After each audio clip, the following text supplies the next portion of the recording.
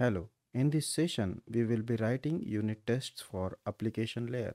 Earlier, I mentioned that I do not like to unit test application layer for CRUD operations as it needs lot of mocking and it does not have any complex logic as such. In general, the application layer can be tested using integration tests. But still, there is something in an application layer that should be covered by unit tests, and that is input validations or command validations. For example, if we will go to create story use case, we can see here we have create story command validator, which validates that text is not empty or null. So we should always write unit test to make sure that if we will use null or empty text to create story command, then it should throw a validation exception. And if we will use valid text, then validation should pass and should not throw any exception. So let us go ahead and write these unit tests for application layer. So we should have separate folder to write all application layer tests. So let us create folder application tests. Inside that, let us create folder story tests. And now inside this folder, we can have tests for create story command validator as well update story command validator. So let us first start with create story command validator tests.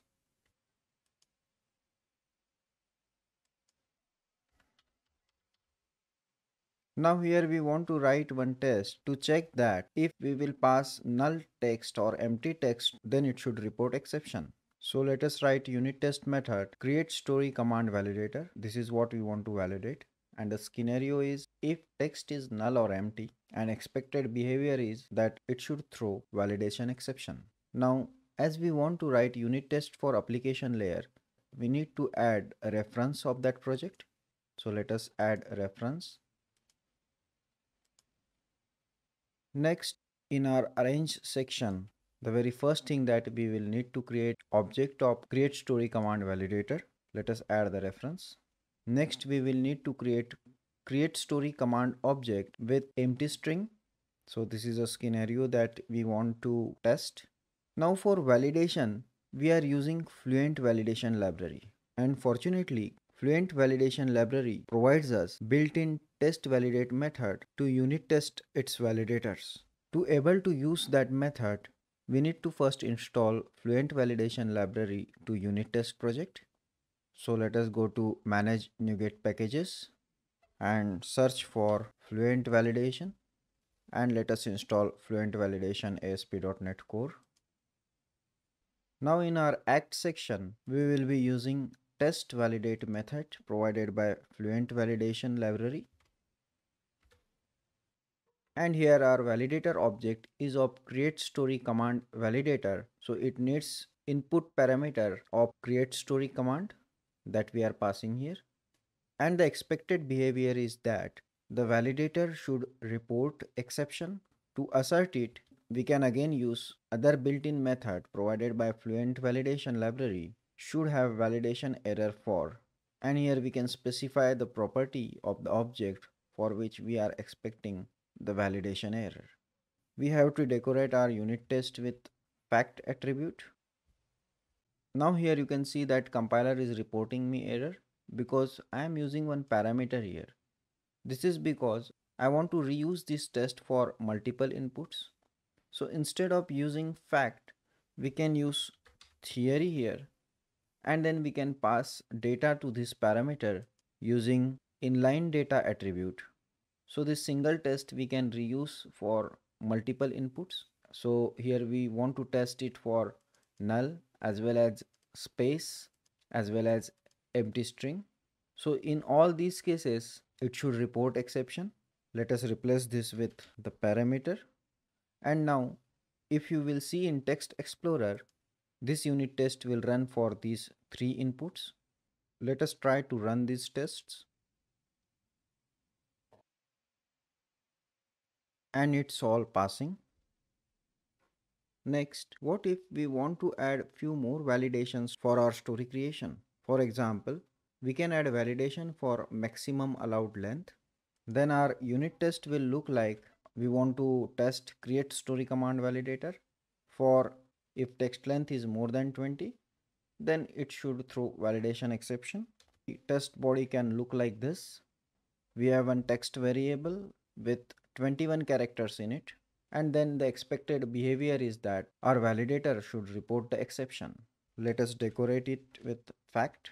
And now if we will run this test, definitely it will fail because we do not have that validation in our validator right now. So TDD or test driven development suggests that you should always first write unit test that will fail, and then you should write the piece of code just enough to pass that test. So let us go to our validator and add this new validation to it. So it will look like maximum length should be 20. And now let us try to execute this test again, and it is passing. But in real life, the text length 20 is too less. We may need to allow some 300 characters in it. And now obviously we need to modify our unit test, and we should have 300 characters here. And writing these 300 characters manually is tedious job. But fortunately, to create fake data for your unit test, there are various packages libraries available. We will be using one of it, that is Bogus. So let us install this library to our unit test project. You can get multiple results in this search. Please pay attention to this icon and the author. Let us install it. Once this is installed, we can generate fake data for our test easily. So now to generate string having 301 characters in it, we need to create object of faker that is in Bogus, and then we want one random string with 301 characters, and our test name should look like this. Let us run this test, and again it is passing. Now we can have one more test. We should have 300 characters and validation should pass for it, and it should not report any exception. For 301 character, validator should report error, and for 300 characters, validator should not report error. So let us add one more test. Create story command validator if text length is equal to 300 should success. And here Fluent assertion to confirm that is valid property of result is true. Let us run this test, and it is passing. So all these tests are passing, and it proves that our create story command has proper validations in place. But at the same time, it is very important to validate update story command, because what if someone will create story with less than 300 character string, and at the time of updation he can put 500 characters. So this should not happen. Let us add another class here, update story command validator tests.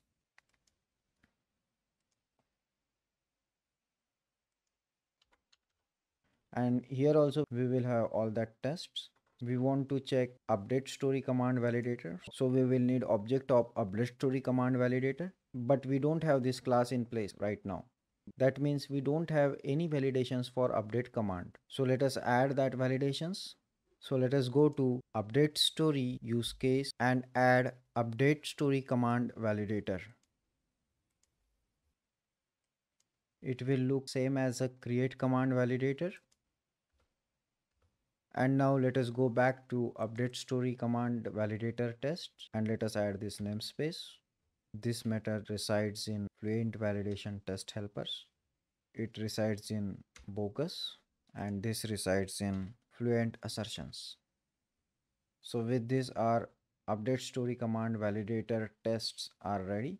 You can always download this code from repository and examine it. So let us run these tests, and they all are passing. So this is how we should write unit tests for all our validations which resides in our application layer. And you can experience that Fluent validation library makes our job very easy. So with this, we can stop here.